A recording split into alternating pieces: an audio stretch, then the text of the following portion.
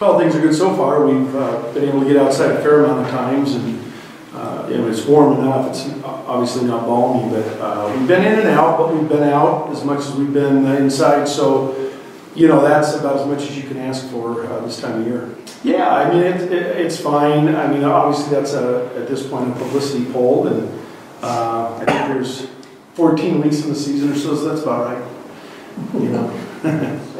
We always start off with heavy dose of fundamentals, going back to the building blocks of what we do, from mechanics to hitting, pitching, fielding, and then we spend a lot of time on team-related stuff. Not necessarily between the lines, but just the culture of how we're going to function as a team and what it means, and we spend a lot of time on that. Well, just to name a few, obviously J.R. McDermott, he's back, he's healthy. Tyler Day's back, he's healthy. The two guys we lost late last year, so we anticipate them being in the rotation.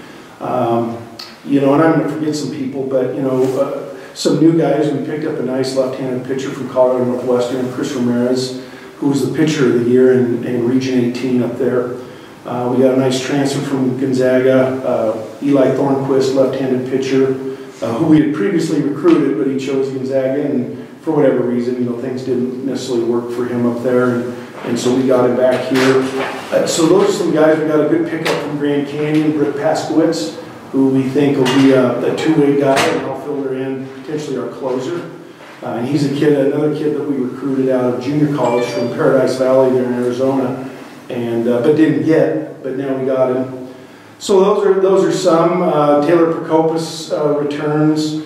We've got, I'm going to forget guys here, but we feel like we have good pitching depth, good competition in the starting ranks, and a couple of options for the short inning or closer roles. And I think the biggest challenge is getting them to understand that we're going to just truly worry about the things we can control. We can't control that, and we're going to probably have to play in it at some point in time. And so we don't hear those complaints very often. We don't tolerate that very much, but that's something that's policed amongst the guys too. We just try to put the nose down and go to work, and today's going to be a challenge. I mean, it's cold, it's windy, but that's what it is, and we'll just keep a great tempo of practice, and it won't be brought up. And if we get into a realm where it's that borderline too cold as we approach freezing, then we look at moving, particularly the pitchers indoors for some bullpens, because especially this early time of year, we want to get the arms healthy and off to a good start. Yeah, we have. We've amped up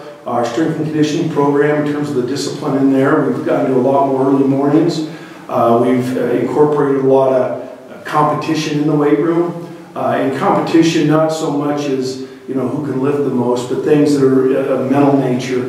Who can outlast who, where things get hard and your mind tells you to stop. So we've done a lot of that, and it just pushed them hard and demanded just a little bit